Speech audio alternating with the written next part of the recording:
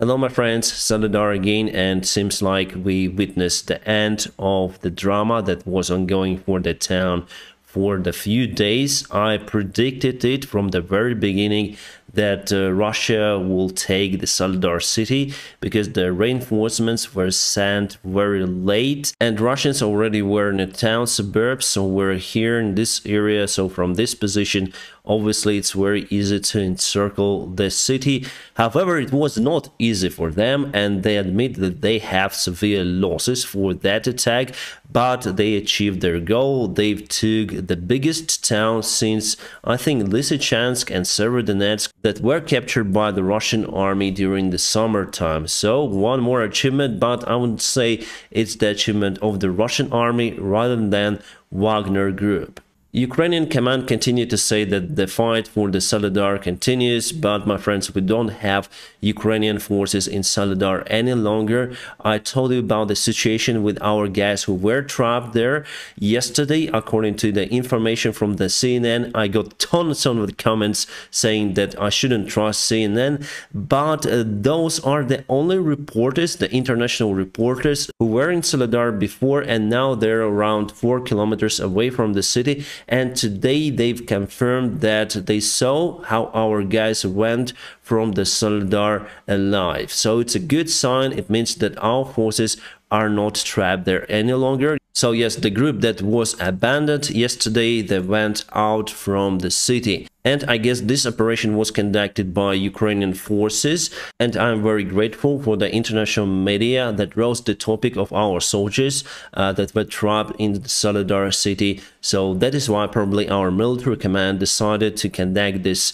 evacuation operation to get our guys away from the trap in Soledar. Yeah, CNN, they have their own policy, but my friends, their journalists are actually in that place very close to Soledar, so they can actually see what is happening. And partially it's correct, the fighting for the Soledar continues. The Ukrainian army continue to use their artillery systems and rocket artillery systems. I'm gonna publish the video on my Telegram channel. By the way, my friends, subscribe for me over there to be updated on the current situation. I publish there everything about Ukraine and not only. So I'm gonna publish the video. You'll see how Wagner soldiers are just demolished in Soledar with the help of the HIMARS, but we don't have lots of the HIMARSes. That is why we're quite limited in the use of those systems, because I got some of the comments saying that Ukraine should use HIMARS. Yes, but we don't have lots of the HIMARSes. That's the big issue, and we are limited in their usage. So I guess we need to switch for the satellite image. This is the Soledar. And here we have just this area that has not yet been taken by the Russian forces, or it's better to say Wagner forces.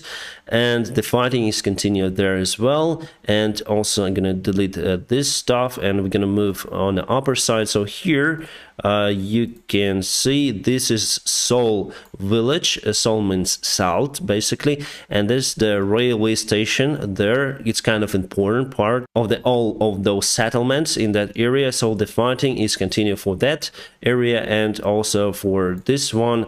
Still, Wagner soldiers have their artillery systems and they push hard, but it's hard to say whether they'll be able to take this railway station or not. So you may think that it's the great victory for the Wagner soldiers. Actually not. The Soledar victory was stolen from them by the regular Russian army. Yesterday, the Russian army officials say that there were the regular Russian army divisions that were used to free the Soledar, liberate that area. And that just drove Wagner's mad. I checked out their groups, and from the comments that they wrote, my friends, I think their biggest enemy is not Ukraine, but the Russian army itself. And today, after many of the complaints of the Wagner soldiers and their supporters, and probably the part of the Russian elite that supports Prigozhyn, finally the Russian army put the Wagner bot at the very end of the briefing and just on the telegram. And today Prigozhyn said that he will not comment on the situation with their stolen victory because the boat is already shaking. He said this, the boat is shaking. It means that they have the deep conflict between the official Russian army and the Wagner soldiers. And also with the new chiefs of the Russian army, the conflict will be deeper. Gerasimov. He's so hated by the Wagner group, and they use many bad words in his address. But Gerasimov now is controlling all of the forces that are used in operation, let's say, in Ukraine, including Wagner group. So he is the chief of Prigozhyn right now. And General Surovikin was dismissed. He was supporting Wagner.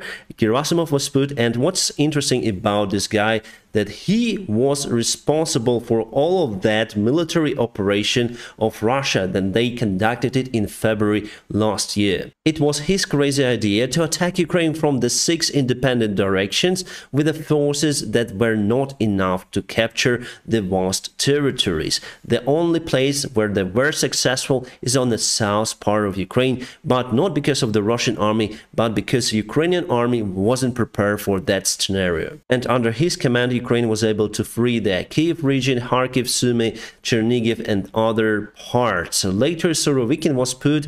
He was there in position for 3 months. All of the Russians were saying that he's the mighty general, and now he's dismissed with this again. One more loser, General Lapin, was upgraded to the commander of the Russian ground forces, and he's also a great enemy to the Wagner group. So what I think is happening here, my friends, that Putin is promoting his own generals. They're not very talented, but he trusts them. At the same time, the regular Russian army doesn't fight well.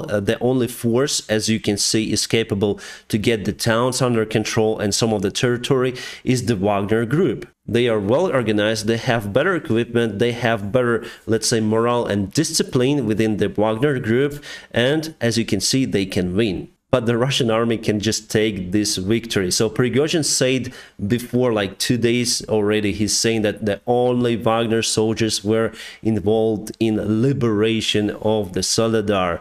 But for Putin, I think Prigozhyn is a great competitor for the power, because Putin is just sitting in Moscow most time in his bunker, afraid to go to the front lines. And here you can see that Prigozhyn is visiting the front lines. He's speaking with his soldiers. He's at the age and he knows what is happening. And also I think that Prigozhyn is more honest compared to the regular Russian army officials. Regular Russian army say that they destroyed many HIMARSes and even Bradleys, and that the Ukrainian army is just running away from the Soledar. At the same time, Prigozhyn said no, Ukrainian army is fighting for the Soledar. He said about it like 3 days ago that it's very hard for the Wagner group to fight there, that Wagner group had losses.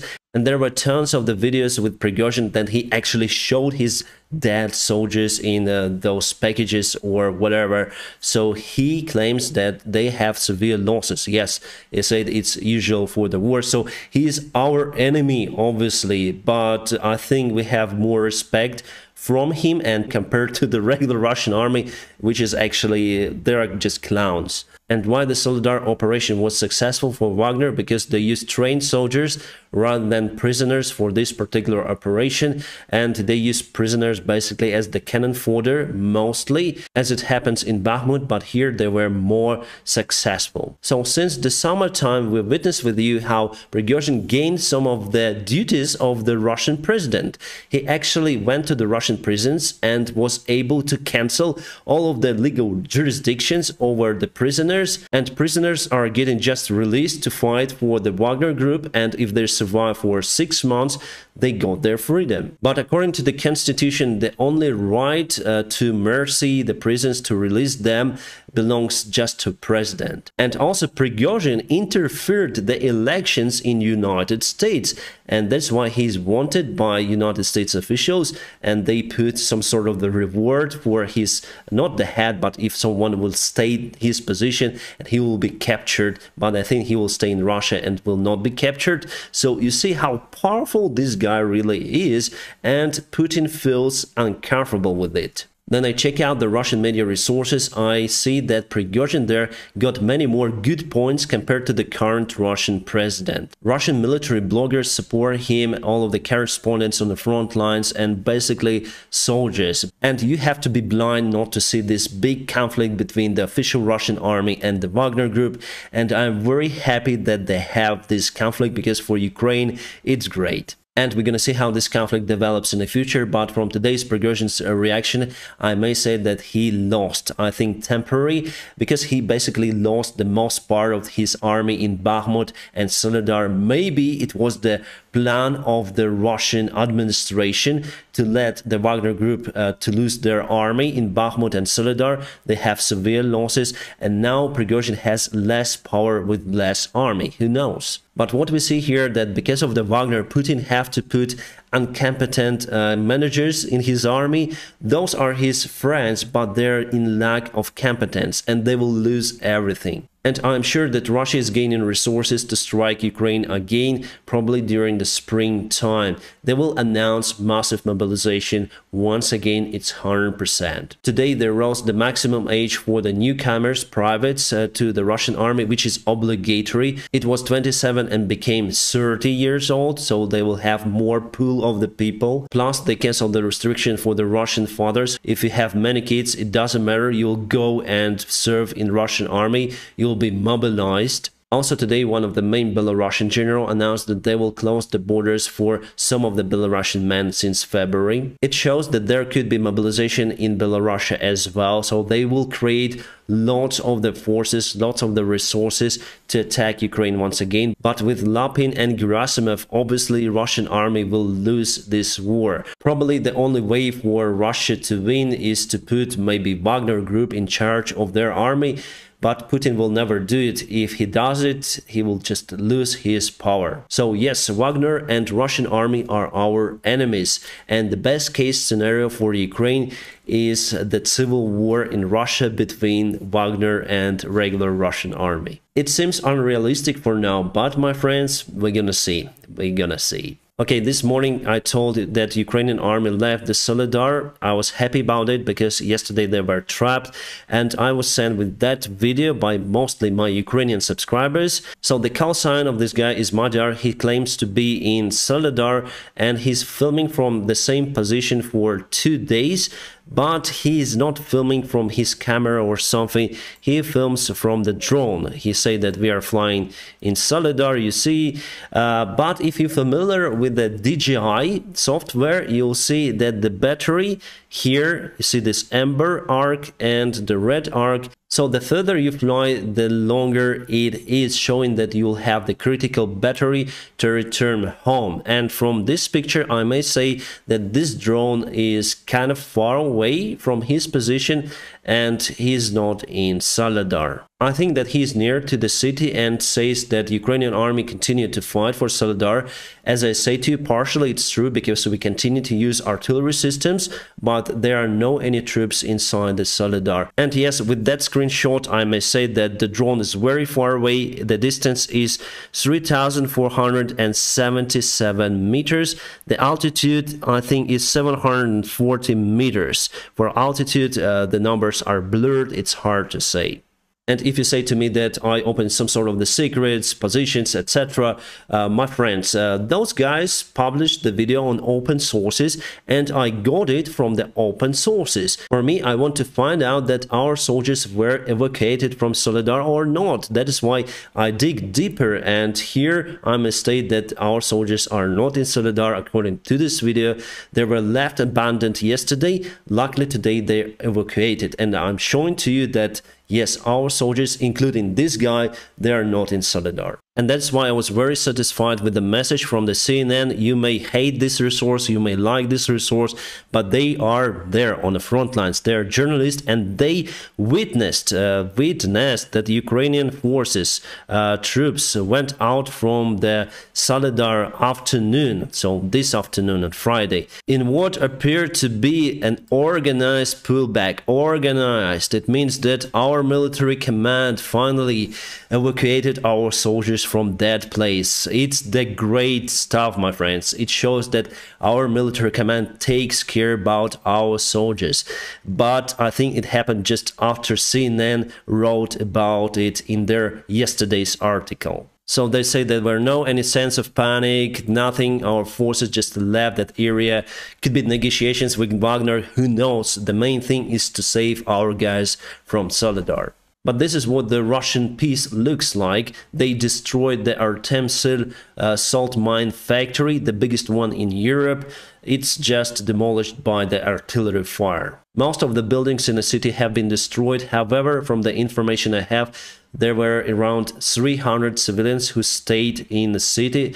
I wonder why they didn't choose to evacuate, but from our side, we cannot force people to leave their homes. Our soldiers cannot grab them out from their houses. It's against the law. So if they want to stay, we cannot do anything with it. And they stayed there, and luckily many of them survived, I hope. The German defense minister resigned from her position. You may Google her name, I just forgot honestly, and she appeared to be one of the most hated officials in Germany by the German society. I wonder why. Then I posted this on Telegram. I got some of the nice comments from the Germany public saying that it was a goodwill gesture from her side and it's great that she resigned. If you support it, it means that it's okay, and probably Leopard deal was involved. In that case, we don't know many of the things that happen behind the curtains. And Germany will announce the decision next week to supply tanks to Ukraine, according to the Bloomberg article. We got this information, and next week there's going to be the Ramstein meeting, so probably it's going to be announced on 20th of January, which is awesome. And our Minister of the Foreign Affairs, Kuleba, said that 5 of the countries are already ready to transfer the Leopard 2 tanks to Ukraine, and I'm also sure that United Kingdom will transfer their Challenger 2 tanks to Ukraine as well. That's awesome. And more awesome news, Italian government approved the transfer of SAMP-T air defense systems. Those are very effective. Russia again begs for the peace talks with the Ukraine, this time direct peace talks. Before they say that Ukraine is not a sovereign country, that Anglo-Saxons are controlling us.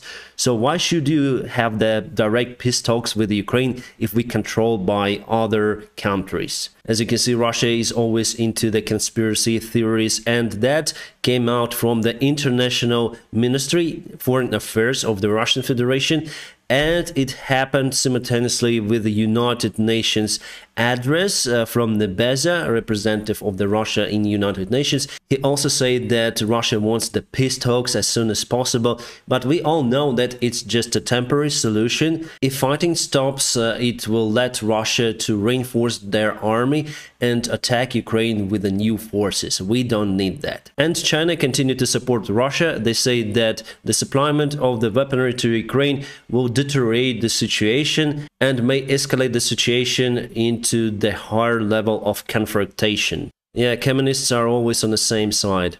And now I just want to show you the timeline of the Soledar drama and how it's over today. So Russians were very close, and every day they went closer and closer. By this time, I already said that we need to get out from the Soledar. It's too late to send the new reinforcements, and luckily today we were able to evacuate from that area. And now Russia is advancing towards Krasnohora, the small village on the southwest part from the Soledar city. Blagodatna is still under control by Ukrainian forces, and the railway station here as well. So we lost this battle, but not the war, and I'm sure that Russia has no chances to reach their strategic goal to get control all over Ukraine. No, it will never happen, and Ukraine will free the territory from the Russian occupiers. My friends, I'm gonna keep you updated on situation in Ukraine. If you want to support this channel, just press the like button. If you want to support me financially, there are some of the links in the video description below. You may support me on Patreon, PayPal, or Donatella, whichever is more convenient for you. Thank you so much for your help. I wish you all a peaceful sky wherever you are, and have a great time.